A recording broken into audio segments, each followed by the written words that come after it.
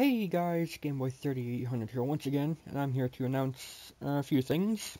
One is a new project, and one is just a review thing. So, this is a less interesting thing. This is the review thing. It is an Alienware Area 51 M17XR1. This is the Alienware Corp one, and yeah, this is one I just got. You can see the main specs there. It's got a gigabyte of memory, it looks like. Not sure if it's included or not, but it's got a T8100 at 2.1 gigahertz. And the interesting bit underneath is it looks like it's got the dual video cards that it should. So I'm wondering what those will be. Now that's going to be a guessing game. I'm going to say it's got dual 8700s. Just a completely random guess, I have no idea. And then, yep, Alienware Corp M17XR1. This was the last laptop that Alienware made before being bought out by Dell. So, like there, I don't know if you can see the mouse or not, but hopefully you can. If not, then oh well. I'll make a circle on the screen in the editing thing. So, there is the memory, and it's got two hard drive slots under it as well. It looks like it's got a caddy, that's good. Doesn't need one, but you know, it's good to have one. The battery is obviously missing, and I looked it up online, and they can be anywhere from $60 to $90. And I already paid over $100 for this, and doing that plus like getting hard drives and stuff would mean there's not very much left for me at that point if I want to resell this. So I think I'm going to use it to replace the Dell E6510 that I've been using for a while now. But yeah. And then here's the project coming up that you're probably a lot more interested in.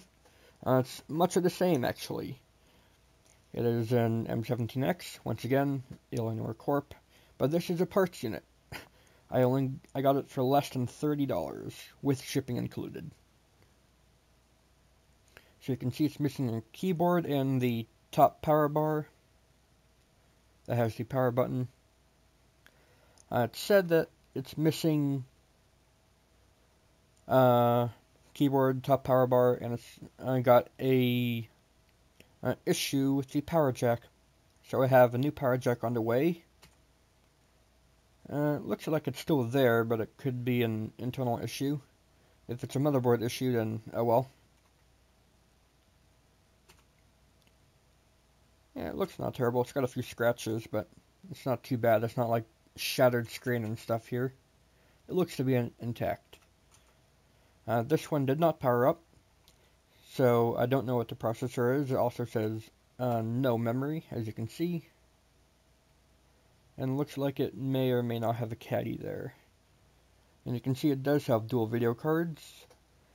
And I asked the seller to send me close-up photos of the labels, and it turns out that this one has dual 8600 video cards. And the main reason why I got it was it has a battery. No idea if it's good or not, but it's got the rubber foot, and it'll keep it even. And the possibility that it could hold a charge makes it all worth $30. So yeah, that's the main reason why I got it, but here's where the project thing comes in. I'm going to see if I can restore this to its former glory. Well, as much as I can. I'm not going to replace every single panel here. Like, I'm not going to go out of my way to completely take the thing apart to make sure it looks not terrible. But yeah, what I'm going to do is give it a keyboard, fix the power thing if I can, because the power thing is not soldered to the board. It's actually just like on a little cable that can be unplugged from the motherboard. So if that's the issue, and it works after that, then getting a keyboard will be easy. I can get one without the lights for $14, one with the lights for an extra $10. And the top bar is going to be hard to find because I have not found one on Ztronics or eBay or any place like that. Hopefully one will pop up in the future, but until then I will use the power bar from this one to test the other one. As you can see, it's got the top media bar with the volume and the shortcut buttons and stuff, along with the power. So yeah, that's what's going to go down. I have already ordered all the bottom panels and stuff for it, so that means 2. So the one here is one big one. It goes over the hard drives and the memory. And then there's one that goes over the graphics card. I can see here that it looks like there's a missing screw on each of the graphics cards, so I have a full screw set also coming in. Although the screw set is for an M15X Area 51. Very similar machines built around the same time, so the screws should work either way. There won't be as many of them because the M15X is obviously a smaller laptop, but hey, they should still be compatible and I'll use the ones I need to. And yeah, I think this project will be fun.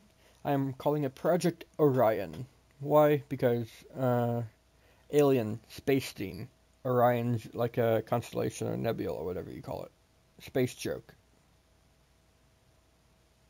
And yeah, if you're up for that and waiting for a review of this unit here, then please be ready for it. Anyways, I was wondering what processor this has. It's going to be a gamble. It can have up to an X9000 Extreme Edition, or it can be as low as I think this one has with the T8100.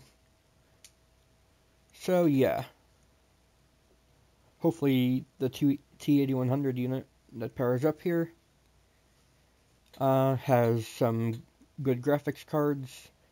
Hopefully they work fine in games. If not, well, I have 2 more here to replace them with, if not. I hope so. Hopefully the new one has dual 9800s somehow. 8800s wouldn't be too bad either, I guess. But yeah, Project Orion and review unit are on the way. So if you're up for that, then please go ahead and leave a like, favorite, comment, share, and of course subscribe for more. Thanks, Game Boy out. I will see you in the future.